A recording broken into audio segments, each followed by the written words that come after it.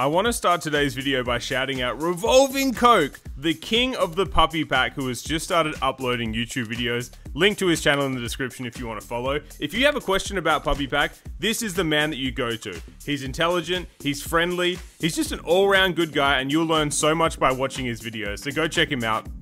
And now let's jump into today's video. Hello friends, it's RevGT coming to you live from a very yellow and weirdly lit hotel room. We're on a custom pack today. Let's let it roll. I don't want to spoil too much in this video, but I do need to give some context for it to explain what you're seeing, but then also to explain what's to come. So I'm back in the team tour. If you haven't seen yet, the team that I have been drafted to is probably the most insane team that's ever existed in team tour history. Perhaps. Potentially. Video will come soon. And actually, at the time of this video going live, my first game will have been played in team tour. Video will come later in the week that will explain everything. Who am I playing against? I'm playing against Flame 96, man. My brother. I'm actually wearing a Hunter x Hunter shirt right now. I view Flame 96 and I as being like Killua and Gon. Like, we came from very separate life paths, and then we've met. We started really going hard on YouTube at a similar time. We joined Team Tour at the same time. This is like my brother that I now have to fight, and then we'll go back to being brothers again. Why was I talking about this? Okay, that's right. I'm in Team Tour. My team is crazy. You'll see the video. I'm versing Flame, but here's the thing. I am going to be playing on random packs this season. So, you know me, like, if you've been following me for a while, competitive SAP was never really my thing. And then last year I joined, but with that format last year, I only had to play Star Pack. And I became quite good at it. This year, all things are changing. People can play on any pack they want. Which means I'm going to face a lot of Turtle Pack. That didn't really interest me all that much. I actually have a plan for how I want this season to go. But at least now, to start, I'm going to randomize before every game. Unicorn, I've said, no, I'm not playing that. So, Turtle, Puppy, Star, and Golden. I'm going to spin a wheel, whatever it lands on, I'll use it for that match. One issue. I never play these packs competitively other than Star. So I have to very quickly, in like a week and a half, become competent at 4 base packs. It's quite a lot, man, especially when you're going against people, funnily enough, like Flame, who are just mega sweats, right? So, what do? My captain, who I'm not going to spoil yet, I'm going to leave it as a cliffhanger if you don't know. My captain reaches out to Revolving Coke, the guy who I plugged at the start of the video. And Coke becomes like a P2 coach for me. Sometimes he was coaching my teammates. Hint, hint, Wombat, my Australian brother, and just an all-round good guy. He's coaching Wombat. I'm in a taxi with my AirPods in, and I'm just soaking in the Revolving Coke knowledge. I'm on a flight. I download a 2-part set that Coke played against Nob, who's one of the other Pack 2 players, and I'm just learning everything. Wait, why did he do that? And then he explains it to me. It's incredible. Now I'm in the VC with Coke. He's teaching me. Puppy Pack is so much more complex than I gave it credit for. It's sort of like characterized, like if there's one thing you know about Puppy Pack competitively, it's like the pivot. You always hear about the Puppy Pack pivot. You hit some cans, you hit some rice, you hit some lobsters, bada bing, bada boom. But actually, like, the more you look into it, it's not just who hits a pivot early or who hits a big unit early in Puppy Pack. There's all this minutia, man, and one of them is toy lines. And that's where today's video comes in. I thought, let's pause. These, using Lima for radio with a Mandrill and a flying squirrel is inherently just flaming ass. However, if you bring in Hippocampus, you know, I don't even think I need to explain this build. You know how it works. Health from this guy.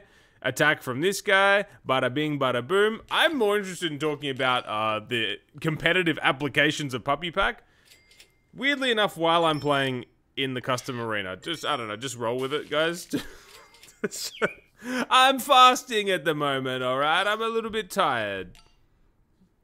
And yellow-ish for some reason. A yellowish hue. I'll tell you, look, I'm just gonna ramble at this point. If you're someone that's like, you're a little bit on the fence about like, should I join competitive SAPs? Not really my thing. I'm an arena grinder. You know what I've learned, man? Like, if you love the game, you will like it. It's simple. Like, you put into competitive stat what you want. There are people in the competitive scene who, like, they wake up every day and they're just, like, trying to commit whatever time they have to being the best player in the world. And that's cool. People respect it. There are other people who just want, like, the social aspect of it. And they just chill out. Join streams, banter, it's good. And then other people, you're like, the point is, like, you get out what you put in, and if you don't want to take it that seriously, you don't have to. But the more you love the game, the better it will be. Like, it's so good, man. And even though the season's just started, you can still be a part of it. I don't know, I've just gone advertise mode. I don't know, I just think it's really fun, man. I'm having fun with it.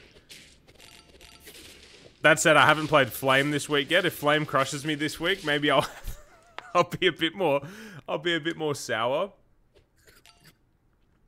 By the way, this build is like fun, you know, using like a very low tier toy to try and be the scaling engine. It's falling off quite fast, as you can see. Although I think we do get good math here. Like okay, let's just cut the crap. I wanted to talk about Puppy Pack because it's interesting to me.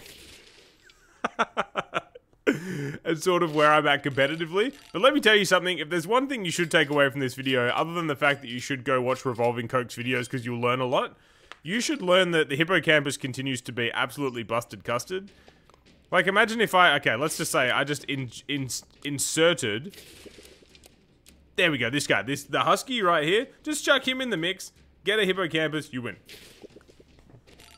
As respect to this guy for going a level 3 Pegasus, you'd think he'd crush me here. You'd think. Like, those are some scary pigs, boy.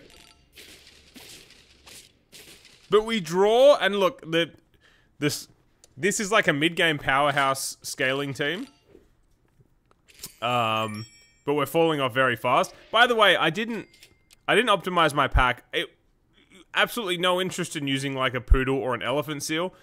It's just like, it's too easy of a win. So if you see me rolling over stuff like that, I'm trying to like use a meme in my free slot here. I'm trying to like meme with different stuff, make it interesting. You know what I'm saying? I don't know. To me, it's just like, it's just fun to have a mandrill and a lemur and the flying squirrel, which used to be great but is now trash. It's fun to have them leading the way. It truly is.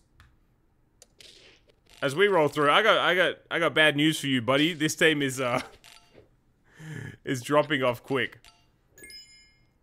As you just chuck a blue ring at the front, you know? I've run out of commentate. I've run out of both physical energy and commentating energy. As we close in on what looks like a loss. But actually, give me my health, please. Thank you. Win. Light bulb? Is that light mare? Altar count? I don't know. So many questions. Not enough time. Give me my drumstick. Are we going to win on turn 16? With this team that is much like me running out of steam. You freeze your drumsticks. Sometimes a good thing to do in real life as well. The popper of the melons. Thus she blows. Why did I say that? I don't know. We lose. Steiger Woods. Love that name. Second best name in the arena other than Space Cheems. Big fan of Space Cheems. You chuck your blue ring at the front. You freeze a desperation waffle. So this guy's doing a build. It's a similar-ish build to something I've done in the weekly. I don't have summons. And thus I lose. I hope that video interested you in some capacity. I hope you have a great day, and I hope you go subscribe to Revolving Coke. Goodbye!